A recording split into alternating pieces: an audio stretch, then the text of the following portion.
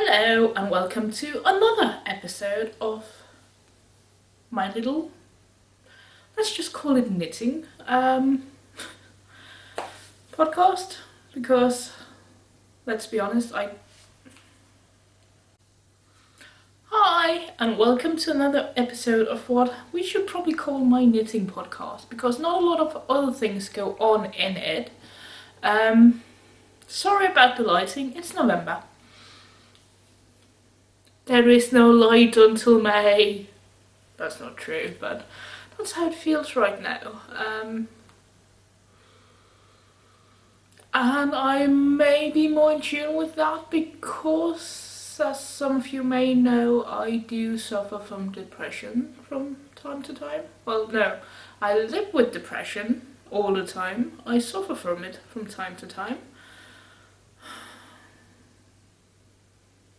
When it's cold and windy and raining and dark outside, I tend to suffer a bit more. That's not what we're here to talk about. What we're here to talk about is my knitting. Having said that, I am a liar who lies. We all know that. And my first thing I'm going to show you is not knitted. It is something I never thought I would do, because as I constantly tell people, I don't crochet, I can't crochet. But on Instagram I saw a post that was like, accidentally, the caption was like, I accidentally searched butthole instead of buttonhole, and then there's a photo of these coasters, and there is a pattern for it. And my first attempt at that pattern, and my first attempt at crocheting to a pattern for, I've done one before which kind of came out looking right, but yeah, this tiny little thing is a cat butt. And I think it sort of looks like an inappropriate Christmas ornament for the tree. And I have a friend who I'm going to send a Christmas card anyway, because I always do. And I sort of think she'll get a kick out of it, so I'm going to send it to her. So yeah, the pattern didn't state what kind of cotton to use, so this is using one strand, and it was an excellent test, but you're not getting any use out of a coaster this size. I mean, who are you inviting around for drinks this size? Anyway, the reason I wanted to do these coasters was because, or is, and I warn you, they've not been washed. They'll go in the wash after I finished here. The reason I wanted to do them is that we have a Christmas calendar at work. Last year, when I was in a different department, I made a bunch of Christmas cookies. I put them in a tin that I'd purchased, because we have a spending limit. I was considering doing that, and then I saw the coasters and I was like, that would be so fun. So I made four slightly modified coasters, and I like to think of them as torty coloured. The colours are better in the single strand. This is done holding two strands together with a little curve to the tail, little bendy leg, because, well, yeah. I think they're fun, they're functional. You can actually fit a wine bottle on this, or, you know, a large Coke bottle if that's your preference. They're too big for coffee cups, but bigger is better, right? I mean, you can put other things on them. You're not limited to coffee cups or mugs. So yeah, I need to get these washed and packaged up and handed in. And I think I hope whoever picks this will think they're fun. With the little pink butthole. And lots of Tortietude. Which is a great expression, Tortietude. I do love cats. They never have mentioned it. I love cats. So yeah, 4 of these. I followed the pattern. I went rogue, made them slightly bigger than they're supposed to be. But yeah. Cat butthole coasters. Or as I like to call them, cat butt coasters. And someone did request, because I showed them off on social media, not on Instagram, because I have a co-worker who follows me on Instagram, but showed them off on Twitter. And someone mentioned that he'd quite like a few if I had some going spare, so I'm going to make him a set as well. This is just 8x4, 8/4 cotton, fingering weight-ish, I think, and on a 4mm hook, pretty sure. I'm so out of my depths here. My mom is a crocheter in the family and she hasn't done it since I was a baby, so yeah. Another finished object. Back on track. Back on knitting. Back in the comfort zone. And it's a flax slide. And how cute is this? Flax slide is a pattern from Tin Can Knits. It goes from this 0 to 6 month size and all the way up to, I think are we in the 60s or 50s inches? I don't know. It's a pretty large range.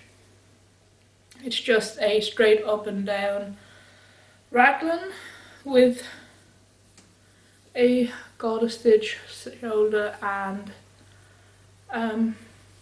sleeve panel. And it's so soft. The yarn is by Knitter's Kitchen. It's the SilverSparkleSock. And it's the colorway Asteroid. So it's grey, semi-solid. It has sparkles, which I'm not sure you can see in the slide. It was laying on my dining table yesterday, and you could just see the sparkle across it. It's gorgeous. And I used 65 grams for the smaller size. And yeah, no modification, no nothing, just straight knitting on 3.5mm needles. I don't even think you go down a needle size for the ribbing, or maybe you do. Probably do. There are notes on my Ravelry page. But yeah, tiny cute. It is for a boy, and there is some disagreement between me and a colleague about whether boys can wear glitter. It's grey with silver glitter. Of course a boy can wear glitter. I mean, it's not sequins.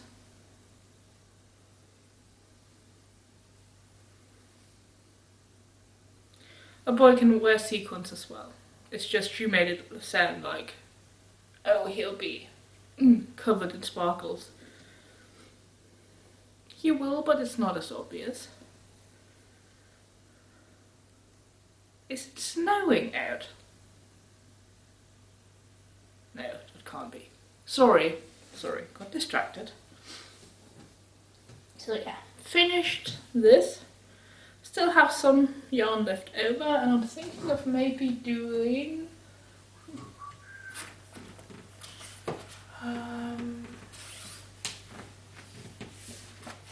is it this one?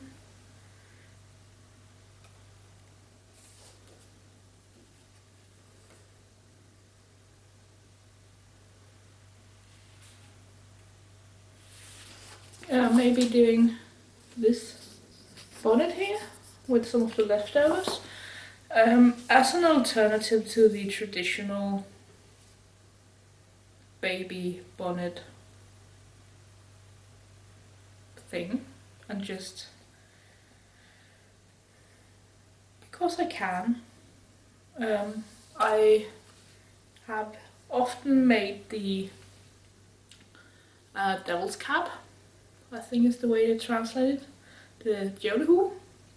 And while it's really cute, I do want to do something else. I thought this will be cute, and it uses 25 grams of yarn. I have 35 grams left. Maybe it'll leave room for some mitts. I'm not sure. Maybe. Who knows? We shall see. But I think a matching bonnet would be cute. So there.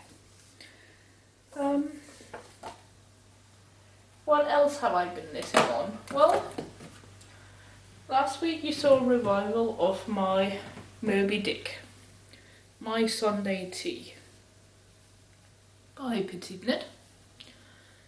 It is still out of Blackhill CottonWool in the colorway Easthell. I found 2 extra skeins, so there is that. I have done the sleeves, which really sounds more impressive than it is, because that is all of the sleeve. And since last time I have been working my way in stockinette on 3mm needles. Oh joy. And I caught myself on this. Come on. There we go. I have worked the body from here to here. And on the sleeves. Did I mention the sleeves?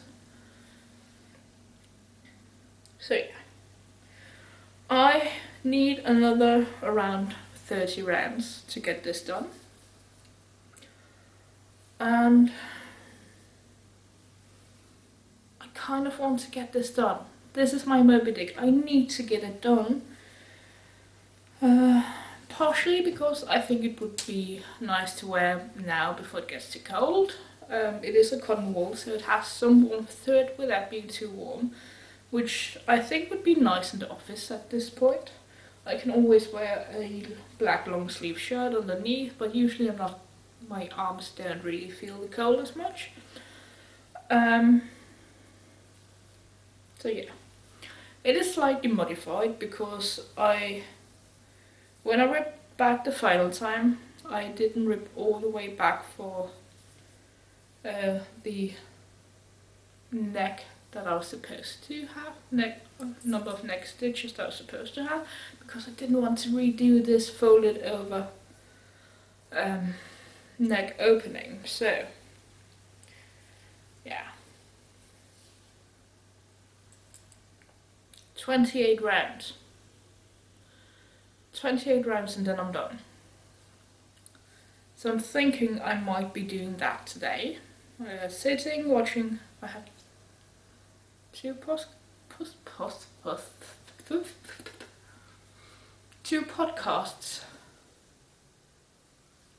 knitting podcasts that I haven't watched yet. So the plan is to sit myself down with snacks and do that. While taking a break for laundry. which I already sorted, so it's actually the dark shadow you can see there.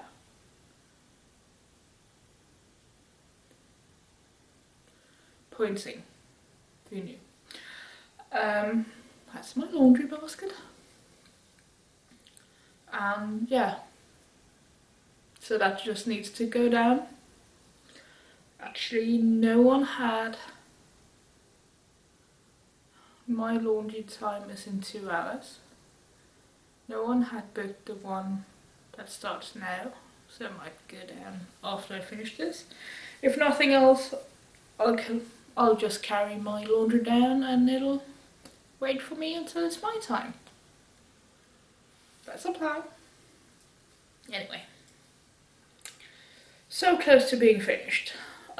Of course, the 28 rounds just means going into the hem, the lining. The 22 rounds will take me to the length I need. 28 rounds will take me to the length I need. Then you do a purl row, and then you do the underside, which you sew to the underside of your garment. I am thinking that I will actually do a 3-needle bind off. Oops, there's a rogue stitch there.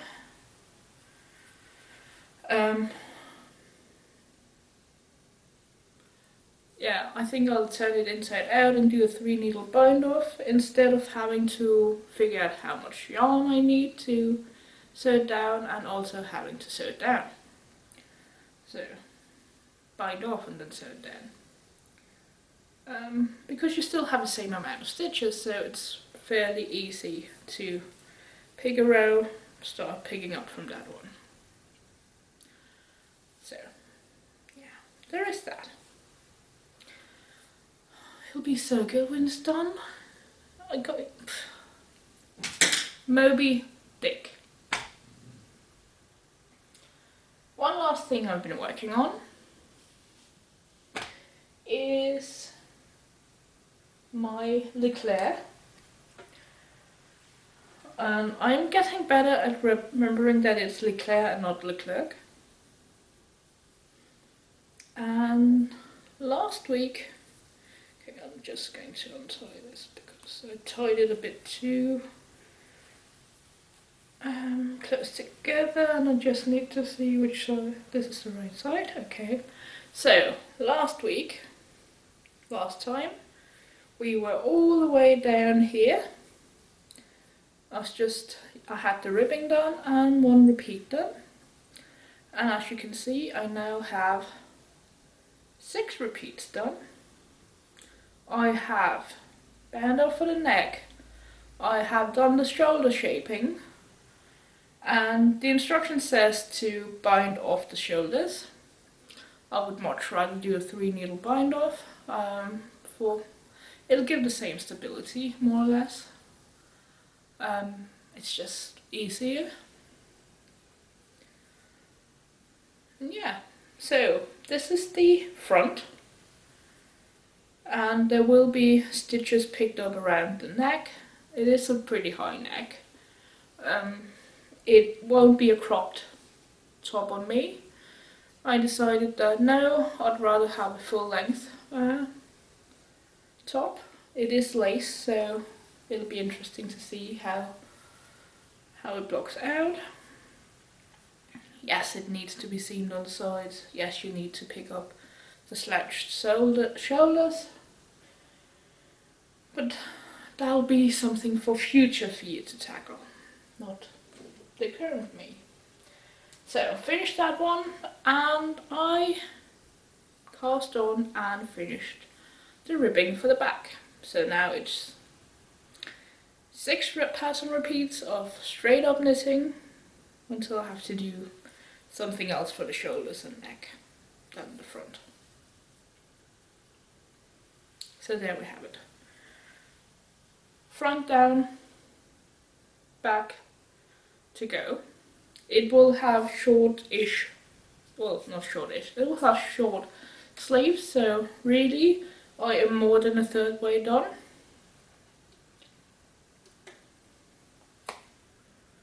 And that is everything. One of the fabrics I got that I told you about last week, sorry, just caught my eye here, is this, which sort of imitates corduroy in structure, with the little birdies. And as you notice, this has already been cut. This is actually a remnant of the Irish blouse that I cut. And it's a pretty big remnant. I am making, she doesn't know this, but I am making my co-worker a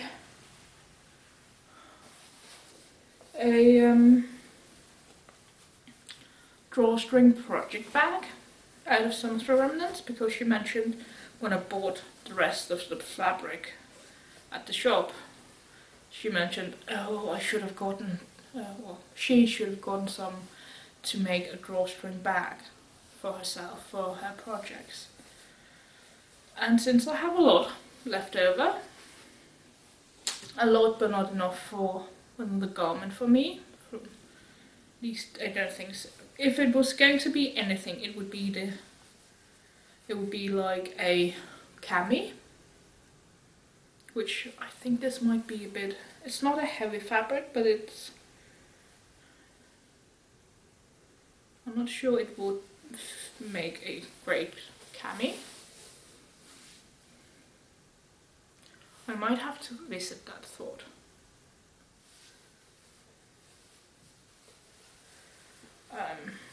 Like I said, I don't think there's enough, because it's mostly length and not a lot of width. Although I could maybe do could probably do a cami. Maybe a 3-panel cami?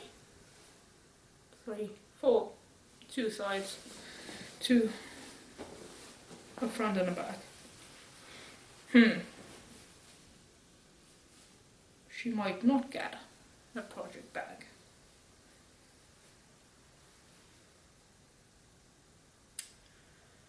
Something to consider. Because I think it could be cute as a loose cami with some simple straps.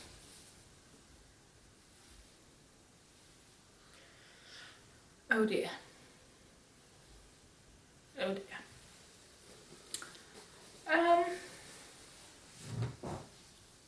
I'll have to think about that. I cut out the pattern pieces for the Irish blouse, which is by Sunday Paris, I think. It's a French pattern company,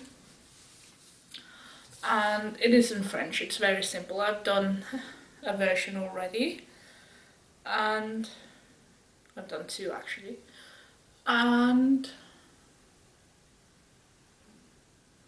I didn't do the facings for the neck, because on the ones I already have, I just did, I just used binding to